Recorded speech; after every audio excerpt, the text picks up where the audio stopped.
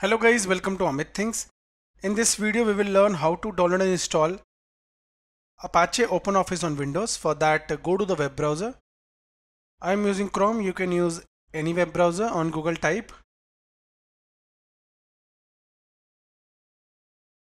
Apache OpenOffice and press enter.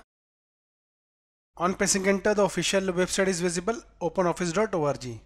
Click on it. After clicking you can see the download button is visible here. Click on it. Now select the operating system. Windows 32-bit is visible here. The same works for 64-bit as well.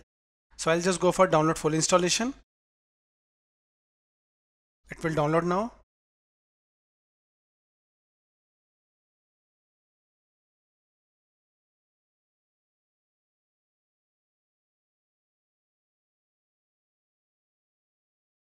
Now the exe file downloaded. Double click on it to install. Minimize. Now the setup started for OpenOffice. Click next. Herein you can see OpenOffice will get installed in the following location. We can change it because it's showing the desktop. Let me add it to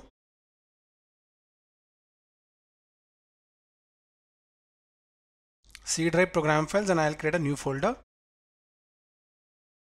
OpenOffice, which is fine. Click on it. And now we have a new folder. Okay. Okay. Click unpack. Now the setup started. Click next. Here and you can add the customer information. Let's say I'll add it, username, and it will get installed for all the users, which is fine because I am the admin of the system. You can also select the following second, but since I am the admin, I'll select for all. Click next. Typical and custom installation types. Let's see what we have in custom. Click next. The following programs will get installed. If you want to change the location again, you can change it from here, but I'll keep it as it is. Click next. Okay, OpenOffice. This will set the default application for Microsoft Office files for Word, Excel as well as presentations, that is DOCX, Spreadsheet, Excel, SX and PPTX. Since we are just trying out and going for a basic installation, I won't select this. You can select it. It's your own take. Click next. I'll click install and the installation will begin. It will also create a start link on the desktop, which is fine. Click install.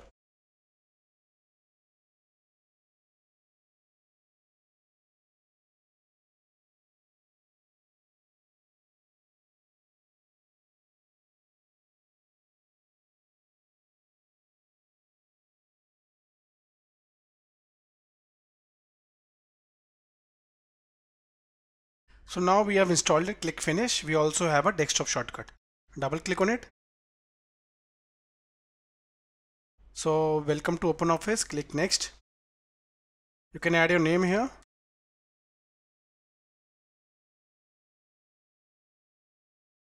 Click finish. Now we have our OpenOffice. We can use any of the application within it. So guys, in this video we saw how we can easily download and install the complete OpenOffice on Windows. Thank you for watching the video.